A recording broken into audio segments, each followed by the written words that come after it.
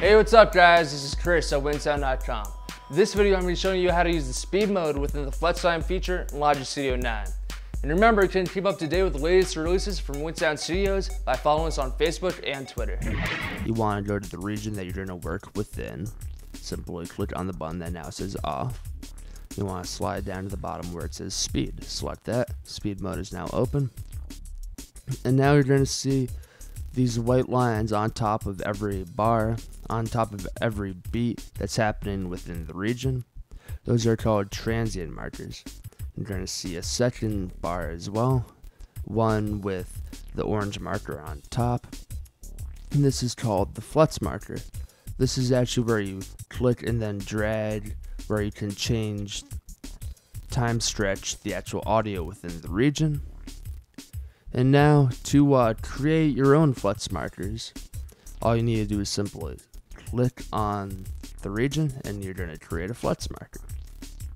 If you click on the top half of the region, it's going to create just one flex marker exactly where you click.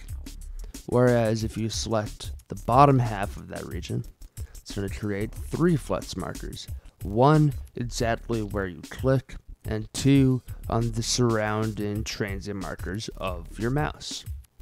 And so now with speed mode, it basically changes the time and pitch of the audio that you have selected. So let me give you an example.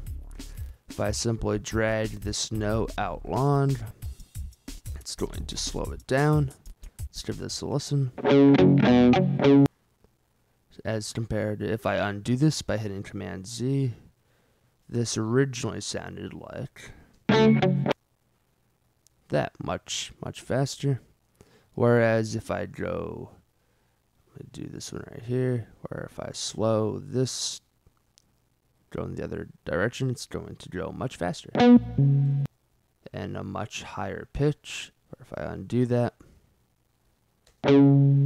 as you can tell, there's a huge difference. And just for one more explanation, as you can see, as I'm dragging this marker to the left, there are 2 different colors. One is green and one is orange. The orange means the audio is expanding, whereas the green means the audio is compressing. And if you drag in opposite directions, that changes appropriately.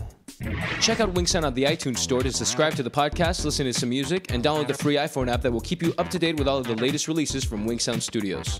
Just search for WinkSound at the iTunes Store.